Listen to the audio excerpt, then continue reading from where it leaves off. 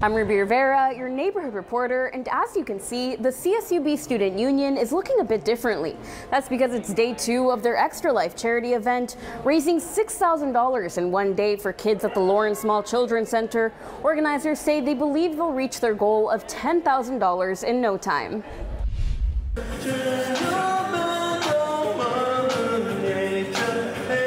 According to Campus Gamers president Samantha Medina Alvarez, they had over 200 participants come in on Saturday, ranging from all ages. Alvarez says although she was ecstatic to see that many people show up, she says she didn't expect anything less from her community. I think knowing that we are supporting the community and helping and benefiting a children's hospital is what brought the community together. Regardless of the fun activities I have here, I think all the clubs, all the people that came, mainly came for the children because we all have that, sweet spot for helping people. But the Extra Life event didn't just feature video games. Bouncy houses were also available for the younger kids, along with face painting, an anime cafe, even a reptile station where attendees had the chance to hold a snake. Associate Professor Dr. Amy Gann-Karskausch volunteered her time for the event by being in the dunk tank. With this being her first time involved in the event, Professor Gann-Karskausch says she decided to join not only to support the cause, but to create more unity. As a professor, one of the most rewarding aspects of my job is student success, and so part of that is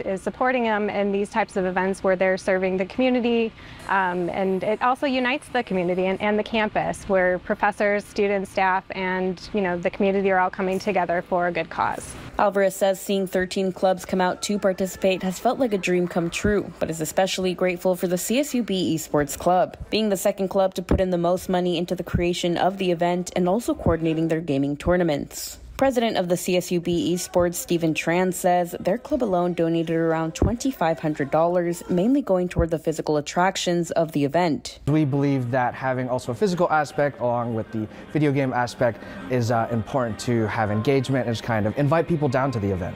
Vice President of CSUB Esports, Daniel Rivera, says he is especially hopeful they will raise their goal amount since he believes video games can open a new and creative world for people, inviting a bigger presence. Unlike traditional sports, I think some people can't always get involved in activities like that.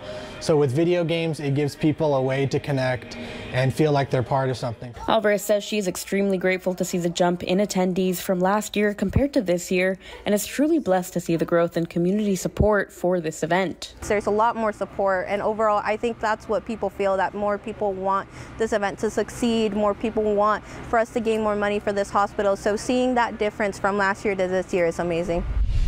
For players wanting a rematch, Extra Life will be back next year, this time ran by CSUB Roadrunner Esports, bringing back the bouncy house, the dunk tank, and obstacle courses.